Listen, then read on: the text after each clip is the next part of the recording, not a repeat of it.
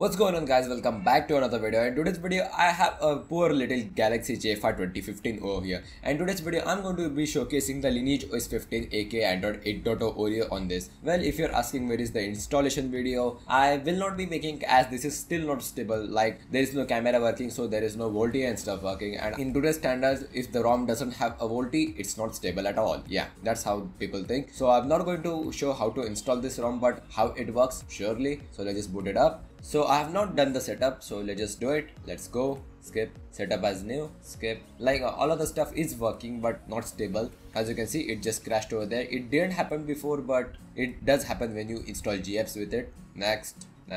More. Agree. And we are done. Android 8.0 Oreo on your J5 2015. I mean, I have another device with Android 8.0 Oreo, for example Euphoria, which has the same chip and more RAM than this thing, but over here the Oreo just runs much more smoother than that thing, which is an extremely nice thing. As you noticed, the camera just disappeared because it doesn't work. It was just a dud app. Here you have your normal setup. There are no apps added over here, as the official LineageOS is still not released, but you do get your Music 11 and recorder, which work too. Yep, the recorder has been updated with the recording screen. So initial impressions, as I said before, extremely smooth. You can go to wallpapers. There are some LineageOS wallpapers over here. Let's just try this one. Extremely cute. Let's just go to the menu. Let's just hop into the settings. There you go. Apps open fairly quick for this little puppy. Scrolling down, go into the system. About phone. There you go, Android 8.0.0. Like, watching this phone running like Android lollipop till over here to the Android Oreo 3 years later is just amazing. Thanks to all the developer support. Here is your quick settings panel. Now everything is white. If you scroll down, you have new animation. Then again you have your normal toggles over here. Pretty nice touch. You have Wi-Fi and all other stuff working. Let's go to the battery. As you can see, battery has a all new UI. Also, the battery drain is quite good for initial builds.